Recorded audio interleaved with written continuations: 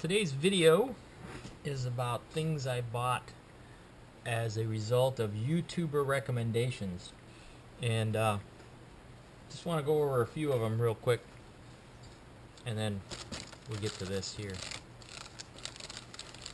in this.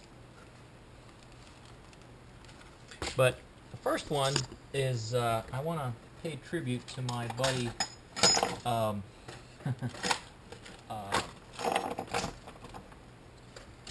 Noodles the Cat 100, and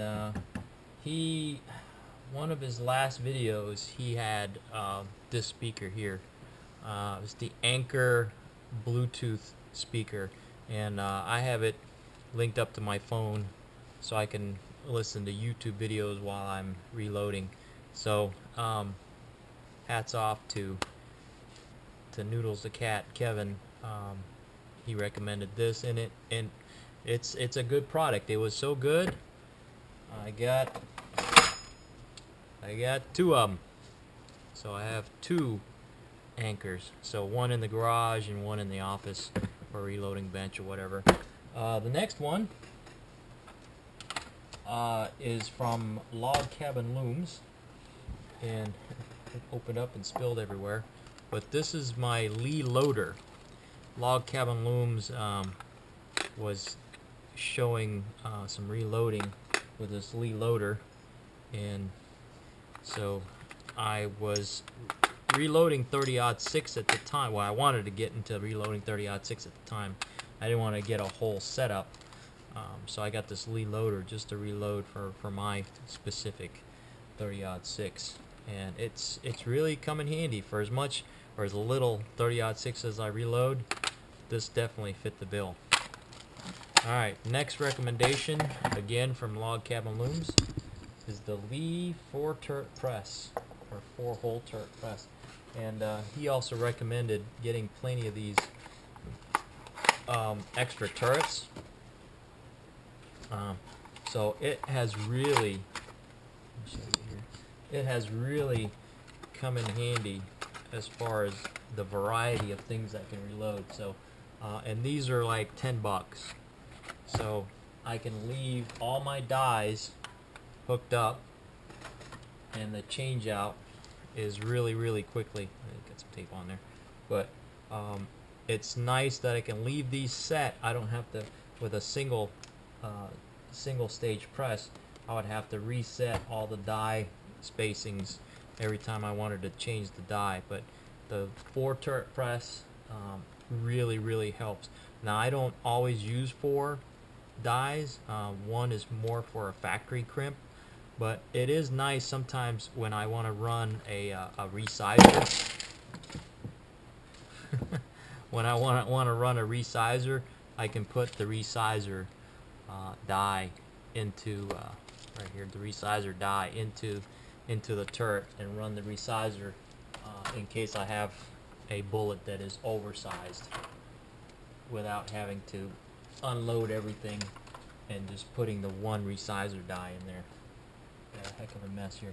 The other one, I don't remember who recommended this, but maybe it was Ammo Channel, or I can't remember his channel name, but he had one of these, and I was like, oh cool. So definitely a worthwhile tool if you need to trim cases, such as with 223.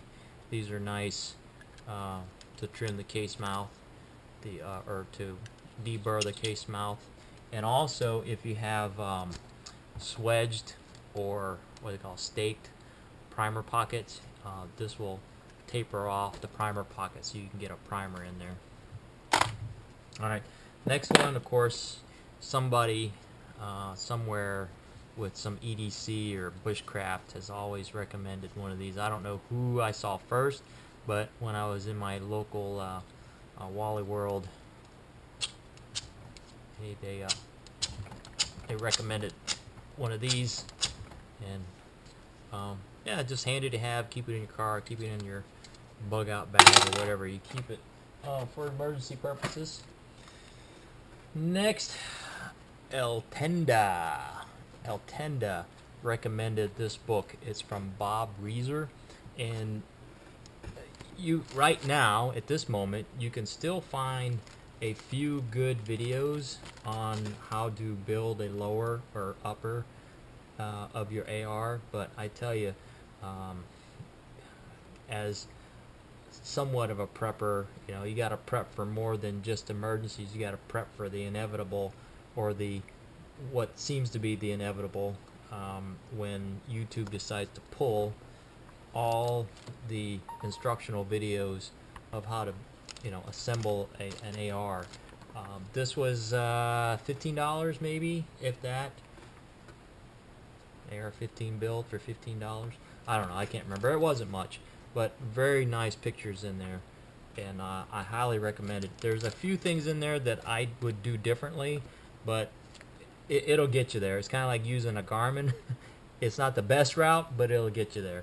What I like most is just where the parts go. You know, knowing what the parts look like and where they go. How you put them in there, that's up to you. You know, if you have another method of putting in there, but for me it helps me remember where all the parts and pieces go and what they look like. So invaluable if you have an AR, or you plan to build an AR, or just to have as reference, because it's got a lot of pictures. I like pictures. Next, MrBulletpoints, the latest one, MrBulletpoints. He had this, I can't even remember what it's called. It's the Marmot Flip Up Iron Sights, and of course it's made in another place, but these were $16. I looked at some other ones that were available on Amazon, and I can't put the link to it obviously, but some plastic ones were $9, were the least expensive ones, but these were $16, and they are, as MrBulletpoints mentioned, these are aluminum. And what's nice about them is they are, I don't know if you call it, they're not the V type front sight. They've got the semicircular, which is nice because it makes it easier to center when you're looking in the peep sight in the back.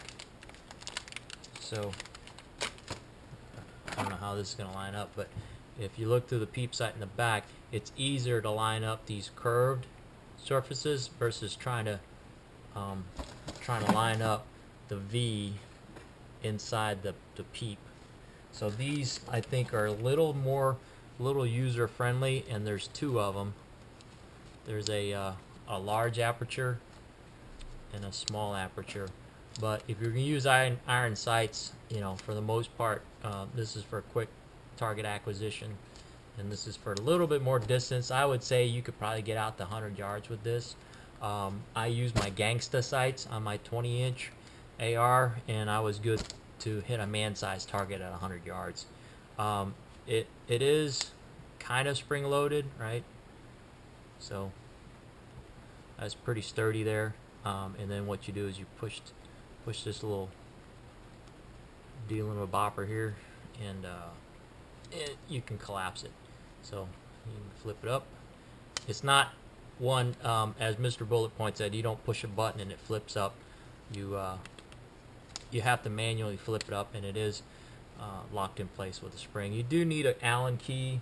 They give you an Allen wrench, so that is a little annoying if you wanted to take these off. They're not quick disconnects, but they're, you know, for $16, they're good sights.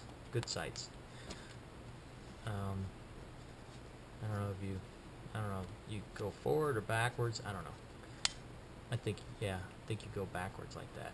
This would be the muzzle in, and then you would flip it up like that. The use a leg of that. So these are cool for 16 bucks. I think they're a good deal for being aluminum. Yeah, and you change the front sight as you would an AR front sight, and then the back has windage. I don't know about elevation, but it does have windage. I think the elevation is the front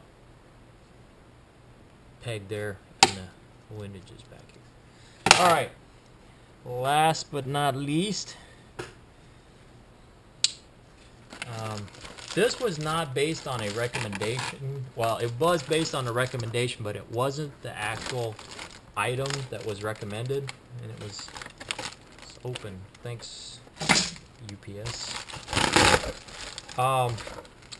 And you'll see in a second, I chose this particular one because it was $5 less expensive than the default setting one, but it is a CYA holster, CYA in the waistband Kydex holster. And what is it for, you may ask? Well, let's open it up and take a look. This was, I believe, $25, and it is. Let's see where. Yep. Oops. Veteran owned and made in USA. Little Gatson neck there. So, but just looking at it, there are no rough edges. It's very well made, very simple. That's what I like about it. It's already got a cant on it. No instructions or anything in it. There's a card in here, but this came from Amazon in a couple of days. Not too bad. It's got good, real big rubber washers in there, and I think it also, I don't know. I think it also came with an Allen key, I believe. I don't know. Maybe not. Oh, maybe it did. I don't know. Oh, yeah, there it is. Yeah, it came with this one for these little Allen screws here. So that, and then you could adjust these. But this is for, drum roll please. It's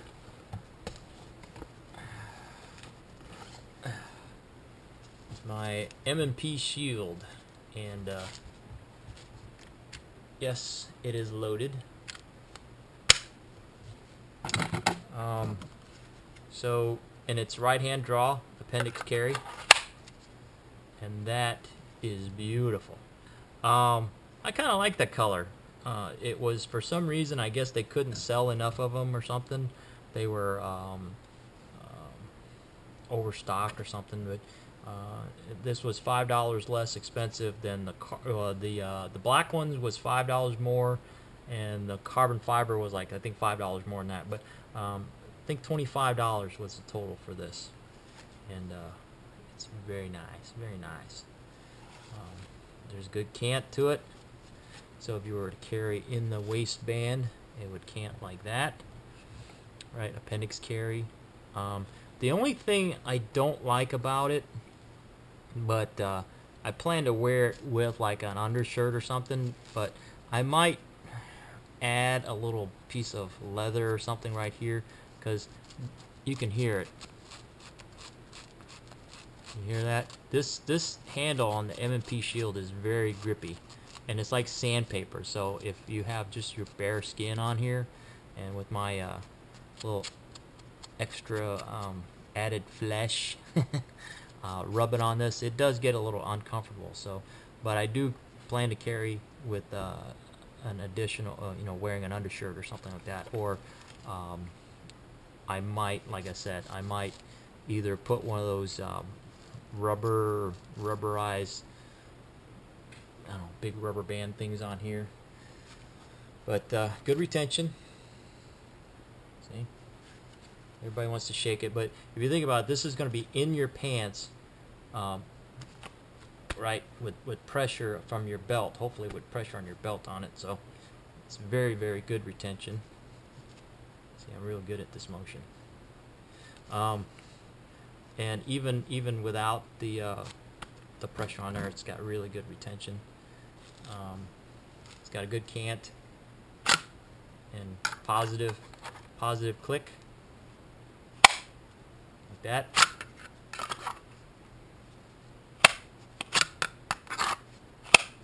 and of course trigger guard cover and all that. So, and it's really good deployment.